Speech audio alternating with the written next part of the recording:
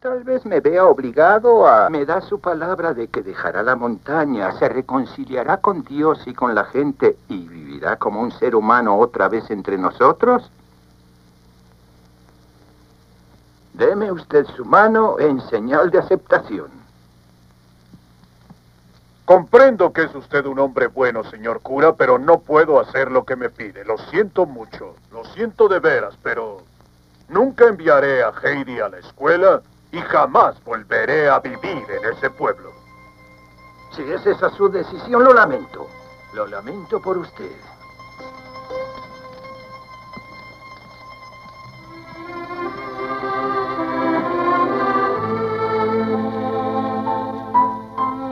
¡Ahí viene el señor cura! ¿Ya terminaron de hablar? Heidi, dime una cosa, ¿no te sientes muy sola viviendo aquí con tu abuelo? No, ¿por qué?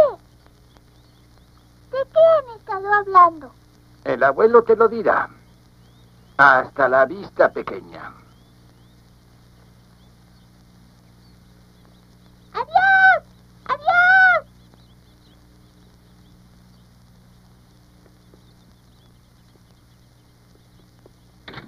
Abuelito. Abuelito, ¿qué te ha dicho el señor cura? ¿Qué es lo que hace un cura, abuelito?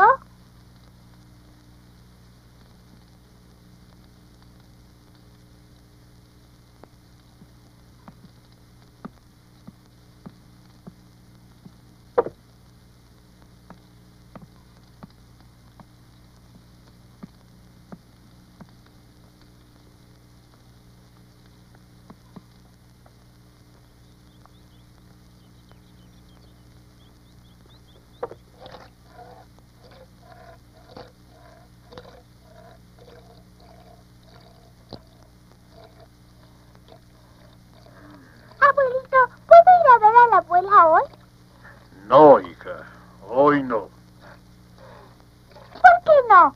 Antes me dijiste que podría ir, ¿ya se te olvidó? No se me olvidó, pero cambié de opinión. Abuelito, hace mucho tiempo que no voy a ver a la abuela.